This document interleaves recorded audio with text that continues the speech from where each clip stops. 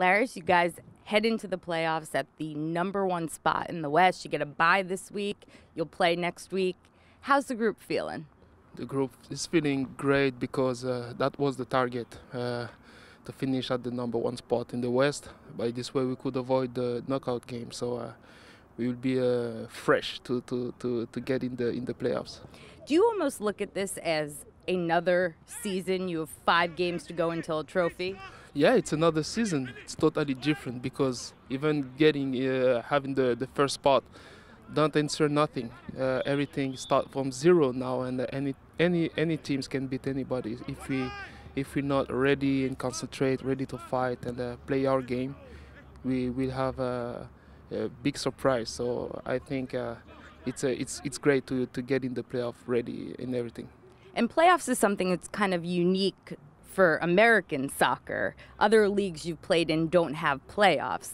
Has anyone given you any tidbits, any advice about being successful in the playoffs?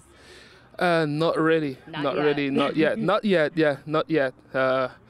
I'm watching games, NBA games, American sports, so Right. I know what to expect about that. But the way to prepare those games, it will be something new for me because it will be the first time. So I'm ready to listen to any advice from my teammates. And you know about playoffs because you've always been a fan of basketball here, Yeah. NBA, right? Yeah, exactly. So I know what to expect exactly.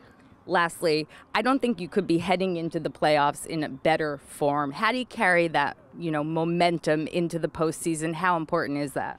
It's important to be fresh and ready because we left a lot of energy to get this #1 spot. But as I said, it don't answer nothing. So if we can get in the playoff fresh and ready to make the effort, ready to run, ready to fight, we will get something big, I think.